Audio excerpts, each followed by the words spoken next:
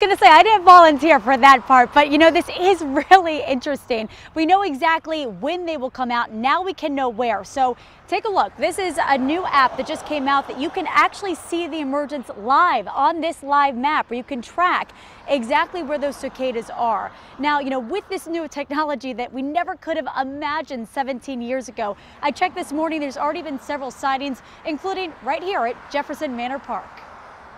Not only are we going to have these historical links to the past, but also to see, are they still where they're supposed to be? And I fully expect that we're going to find some counties and some parts of some states where they've never been reported before, that brood 10 has always been there and has been missed.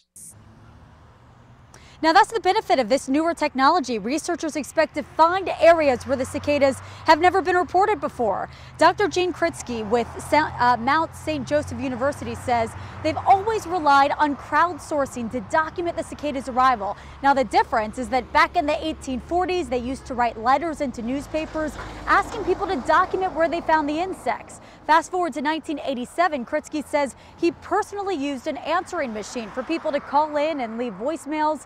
And 17 years ago, he says he relied heavily on emails. Well, now this year, there's a new free app called Cicada Safari, and here's how it works.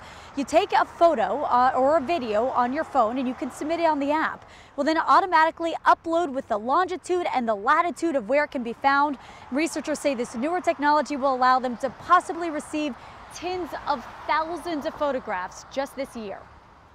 They're the grandkids of the kids I saw of the cicadas I saw in 1987. It's this link to the past. There's something comforting about the idea that we don't know when the pandemic's going to end, but the cicadas are going to come out.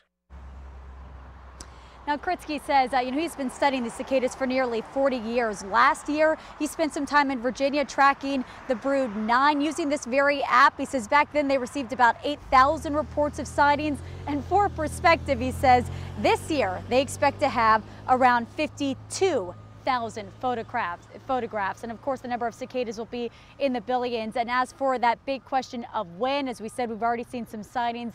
And he did say that with that warmer weather, that warmer soil temperature, he expects the majority to be out within the next 2 weeks. Tony. Quite fascinating. All right. Thank